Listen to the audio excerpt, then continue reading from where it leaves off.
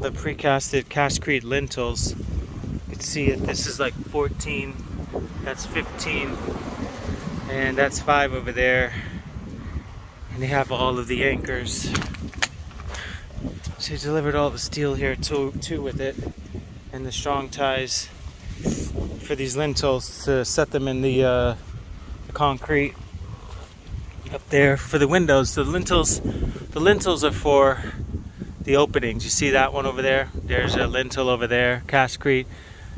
This one actually up there is a poured one. You can see it's poured. Actually, no, that's not poured. That's a lintel, also castcrete. The poured ones have to be longer or bigger than what they offer. So that one's a 17-inch lintel, and the other one's probably a 17-inch too as well. Yeah. And that's what they use.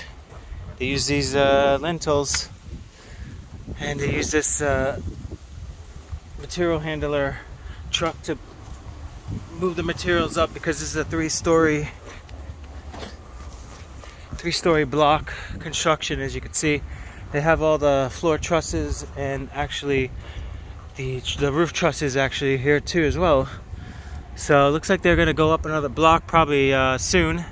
They're gonna drop the trusses on, and pretty much once they get that up, they get the roof sheathing on and get it all waterproofed out as fast as they can. Windows go on next. Make sure you get it all waterproofed out, and then they look like they have the stucco mix here. Masonry. Oh no, this is masonry mix mortar. This is not for the stucco. So that's for the blocks, and that's how they do it.